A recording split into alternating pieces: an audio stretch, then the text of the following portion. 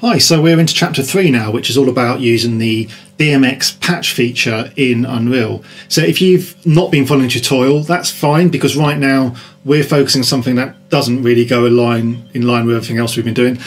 This is just about how to use the patch tool in the DMX system. We're going to look at how we can build our own fixtures. We can look at how we can import GDTF fixtures from the GTF website. It's going to be just about creating a basic patch. And for those of you that are following the tutorial series on how to make your own DMX console in Unreal, this is a necessary part to accessing all those attributes later on in our blueprints so that you can call them and put values into them from our user interface.